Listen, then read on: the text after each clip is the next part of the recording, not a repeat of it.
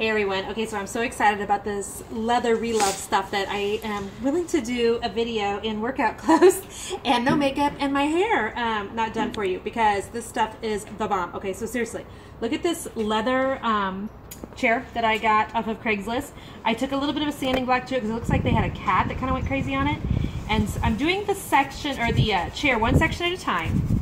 And I figured out the way that I like how it looks best. I've done enough of this now that if I do a section like this, and immediately, like, use my left hand, get a little arm workout in, pounce that, kind of smoosh it around so I still get some of that bottom color to come through. Oh my gosh, you guys, this is the coolest stuff ever. I cannot wait to show you the before and afters. Yes, I have a coupon code if you guys are interested in ordering this. If you have a husband's leather chair at home, leather dining room chairs that are worn out, recliners, something like that.